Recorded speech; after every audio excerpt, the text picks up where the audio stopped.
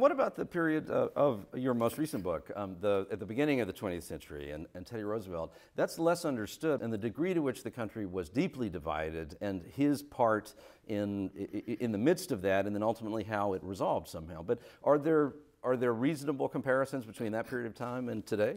Well, sometimes when you hear the context of the turn of the 20th century, the rising gap between the rich and the poor, corporations having lots of power, people feeling like the middle class was squeezed, new technology making people, it was great at the turn of the century, they worried about the speed of modern life, that somehow people were getting depressed because things had gotten too fast. And then I think about, my God, what about today?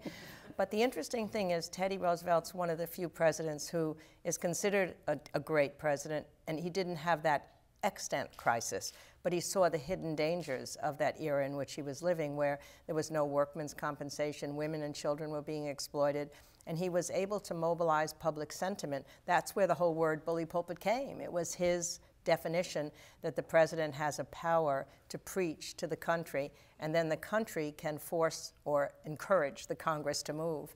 And he did actually do things that most people agreed upon, but it had just gotten stuck in the Congress being divided at that time. History tells you that when things seem intractable, though, we can make changes. I mean, that's why I love it so much. I mean, I think we're at a stage in the country in general, not just with racial relations, where we feel like our problems are so complicated we don't have power over them anymore, that there's not anything we can do as citizens. But everything I've learned in the progressive era, it was citizens that pushed Teddy Roosevelt and the reluctant Congress to do the legislation that was needed at the turn of the century. It was citizens that began the anti-slavery movement. It was citizens in the civil rights movement in the 60s.